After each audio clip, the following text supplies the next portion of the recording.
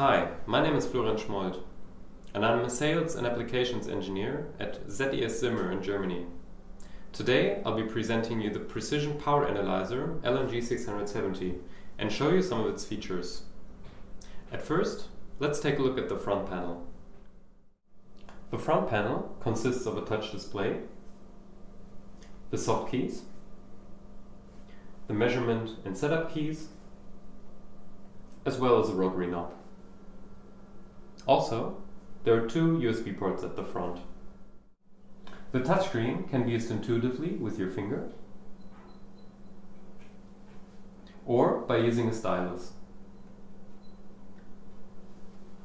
The touch function can also be deactivated by pressing the touch key.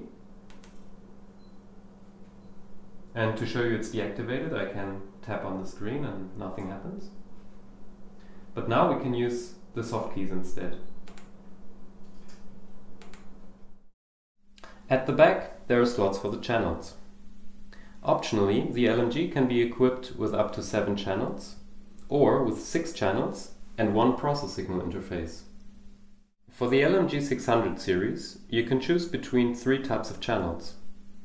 Types A and B allow for simultaneous measurement of narrow and wideband signals, called dual path. The sensor connectors are located below the current inputs.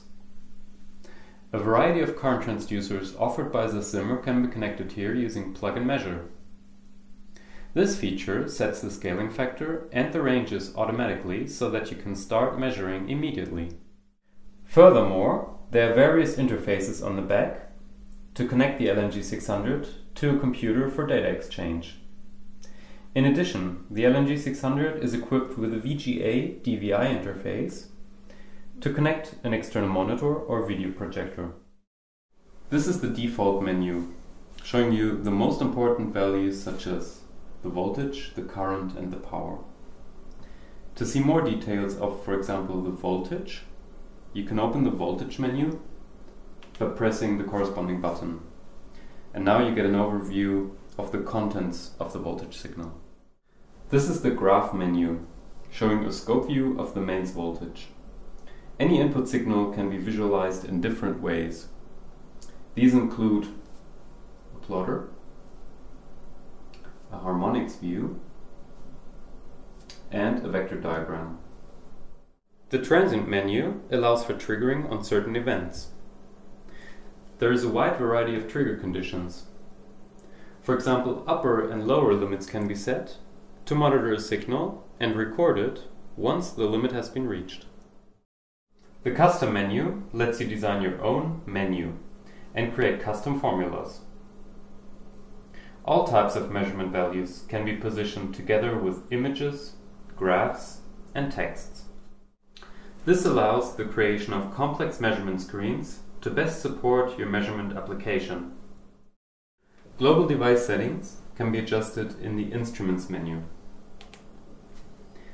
Here you can set things like date and time, as well as adjust display and LED brightness.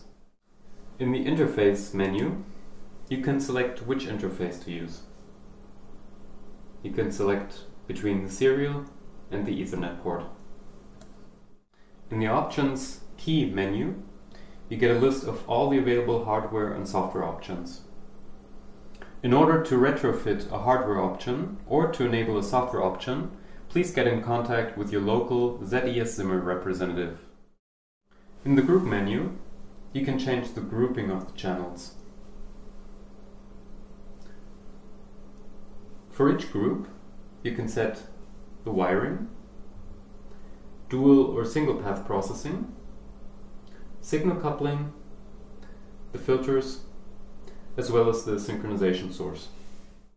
The channel menu lets you change the range settings. You can switch between auto and manual range. Pressing jack changes between direct and sensor input. To change the scale factor, tap on Sensor.